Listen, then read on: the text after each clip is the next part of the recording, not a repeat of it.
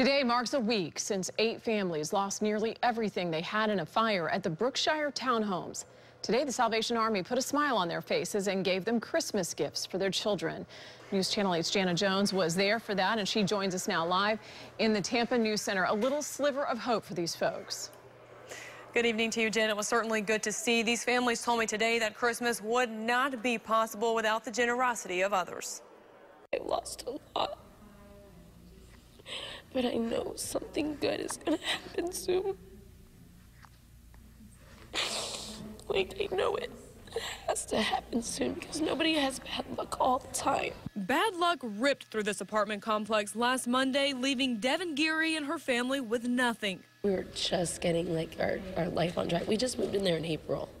We weren't even there a whole year, so we were still moving in. Now the Geary family has no house, let alone a Christmas tree. We were so worried about Christmas. Like, we hadn't gotten like gifts yet, and then now all the money that we had spent or we're gonna spend had to go towards finding a new place. But that's where the Salvation Army stepped in and provided gifts for her 4-year-old daughter and 3-month-old son. And I'm just happy to know that there's a system there that's for support and it's able to help us.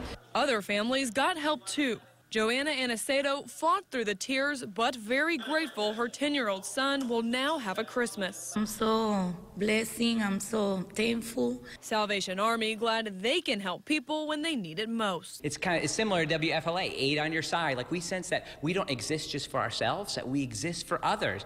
And others getting a glimpse of hope this holiday season. I just keep my head up and I hope that we can find something and it's better, and it all comes out for a really good reason. Right now, most of the families are staying with friends and families. They hope to find a new apartment in the first of the year. Jen? Wish them all a lot of goodness this holiday season. Thanks so much, Jana Jones, reporting live for us.